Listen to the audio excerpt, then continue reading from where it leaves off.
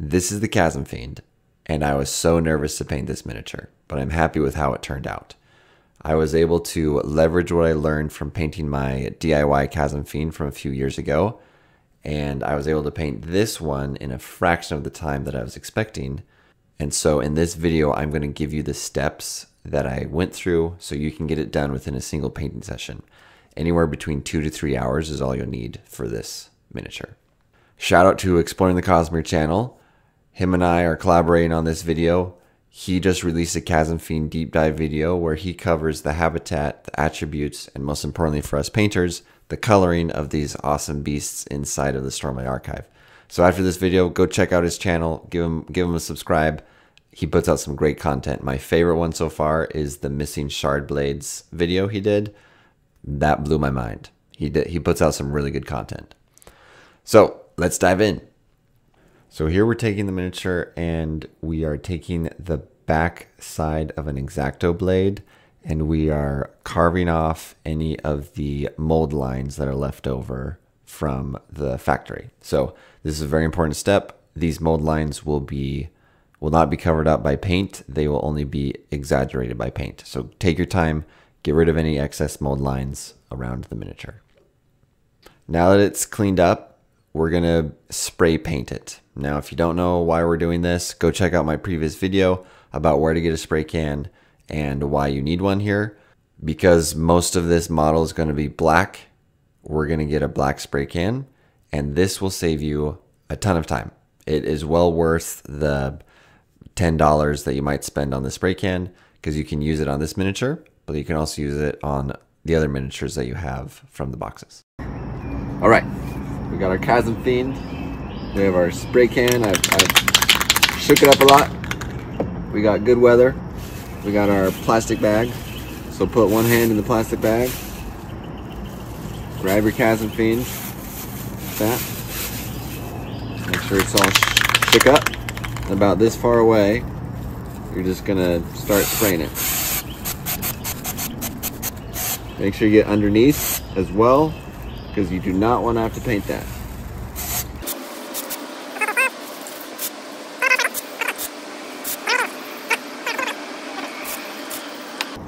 So it should look like this. You can see that it looks like a lot of the details are covered up, but those should dry out nicely for you. I can see some dripping parts right here, maybe a little bit too much, but we'll see what it looks like when it dries. Okay, so now that it is dry, you can see here that there are some globs on the, I don't even know what those things are in the front, the little pincers on the front. So we're going through with our X-Acto blade again, and we're cutting off any of those globs that are left over from the spray paint. That's because most of the spray was coming at the front of the miniature, and so it just kind of collected there. And continuing to go around looking for any other spots where some of the spray paint might have pooled. So after you spray paint a miniature, I often will have missed some spots, and so I will come back through with a black paint. You can use matte black from the starter kit, and you can go in and make those corrections. As you're going around, you'll probably be swapping between your black paintbrush and your X-Acto blade as you find different remains and fill in different spots along the miniature. Now the color of the spray paint and matte black may be slightly different. From what I saw, they were very close, and what we're going to do to the miniature later with all the highlights and the dry brushing will cover up those differences really well, so you don't need to worry about covering the whole model with this new black paint. I will note I am using a large black brush. I will note that I'm using a large brush, and so again, this is from just the hobby store. I picked up a set of brushes, and this is one of the biggest ones in the set, and I'm just slathering on that paint wherever it needs to go. So where I was holding the miniature while I was spraying, you can see that the gray is popping through, so you can go back through with this black paint and cover those up.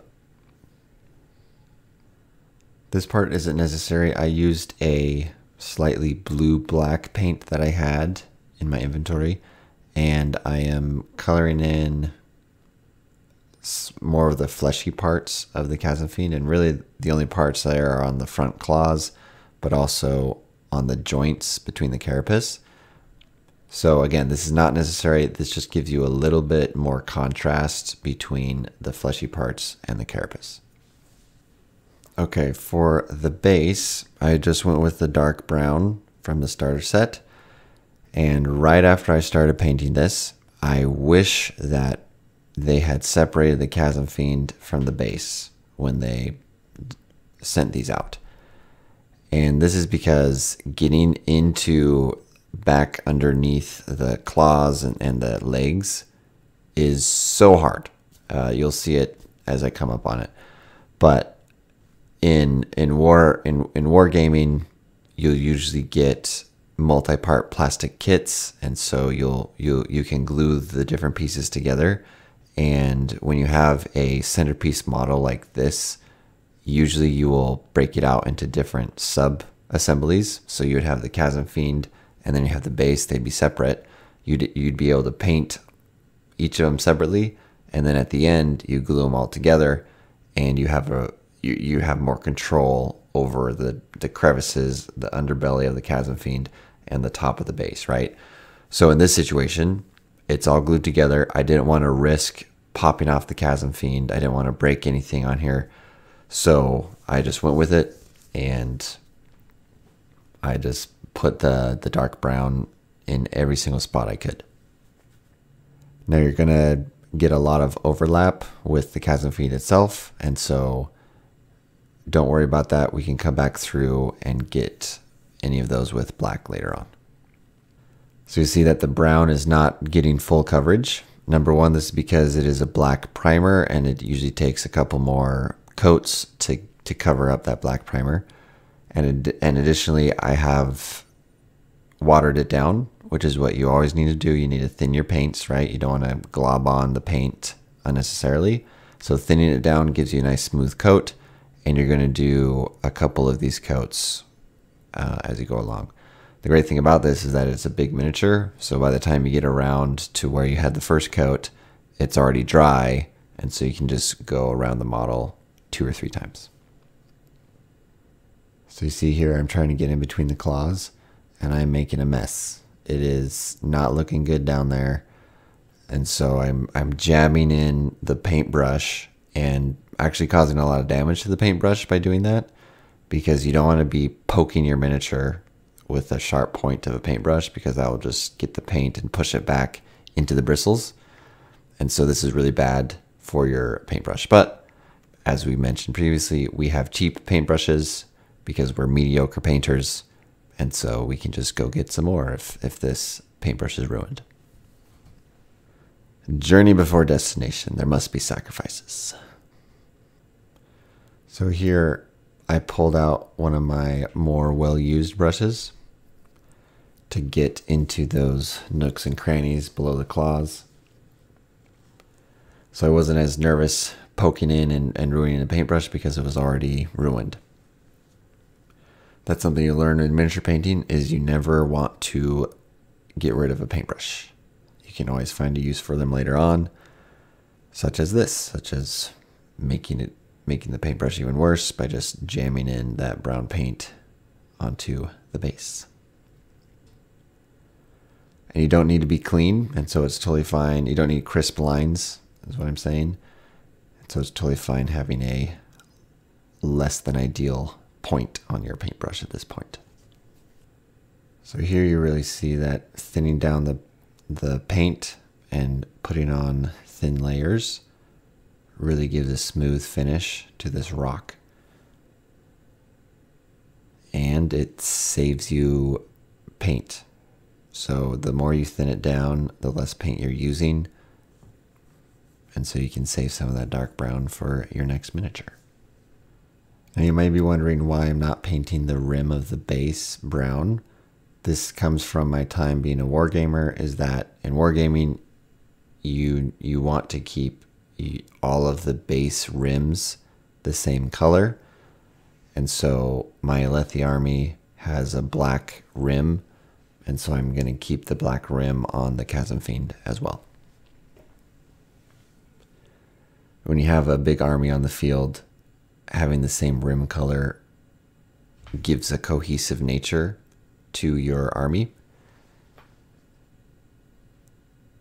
And that is what we're going for here, right? We're here to play war games, in addition to the RPG once it comes out, but mostly for war games. Okay, we're calling that dark brown done. That took us about 3 layers, and that takes the longest time of the whole process here. Okay, so now that that's dry, I'm going through and using strong tone to add that contrast to our miniature, to the base. And so it's going to soak into the crevices. There's not that many crevices. It's a pretty smooth rock sculpt, but it will add some contrast to the miniature. Sometimes you might see my Apple Watch in there, and during this painting phase, I was listening to Wheel of Time, book 9, Path of Daggers. I believe that's book 9. Anyway, Wheel of Time, man, those books take a long time. But it's good. It's my second time reading through it, and I'm excited to get to where Sanderson takes over. Okay, back to painting. I pulled out a makeup brush. I went to Walmart and bought one for about $1.50.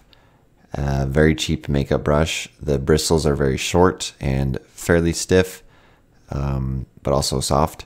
And what I'm doing is you get I think it's medium tan, light tan, whichever ones comes in the starter set.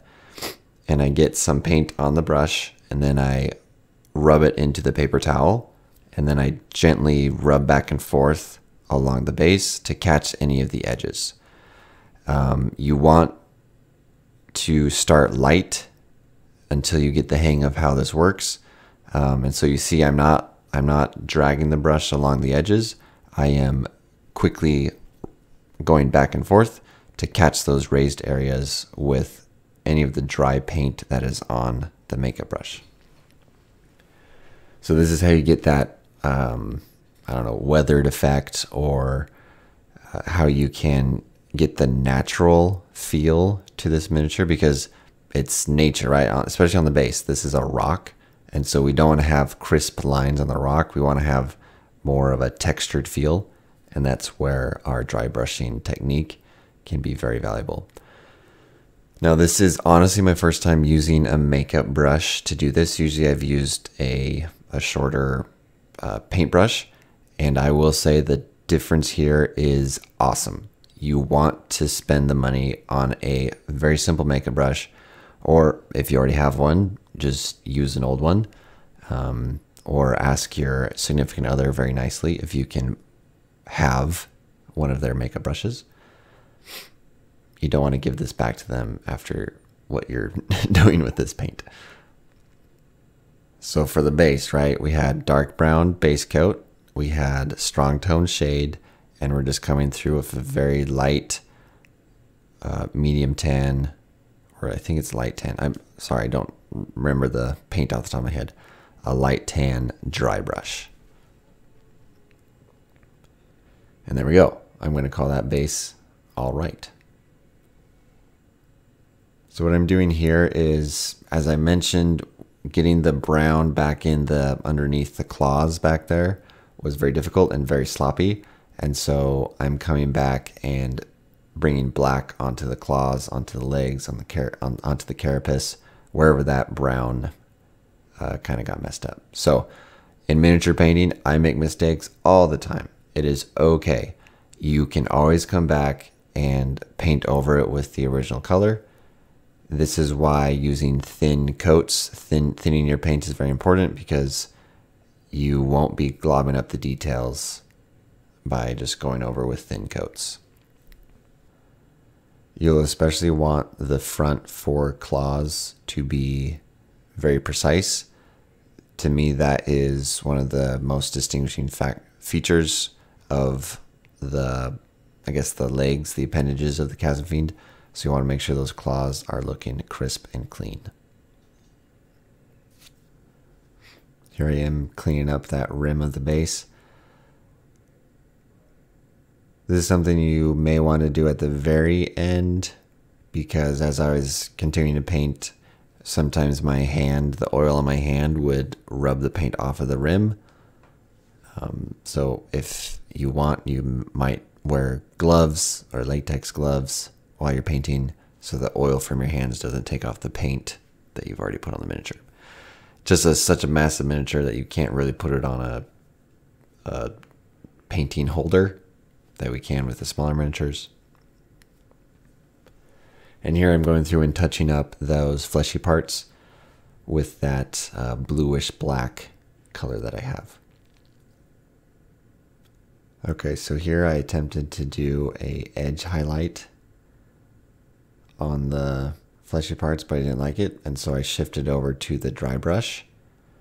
And this is a lighter gray, so you can mix the matte white and matte black to create a gray of sorts. And I went around and started highlighting different parts. Again, with that dry brush, you're getting some dry paint, rubbing it into the paper towel. Some pro painters will say, oh, you can't use a paper towel for dry brushing. We're not pro painters, all right? We are amateur painters. We're trying to make this look all right and a good from a distance, right? So we're going around in circle motions, going back and forth with this dry brush to catch those raised areas to give it this natural feel, natural highlight. So here I'm coming in with gray, straight up gray. You can make this by mixing your matte black and matte white. And I started attacking the carapace with this gray dry brush.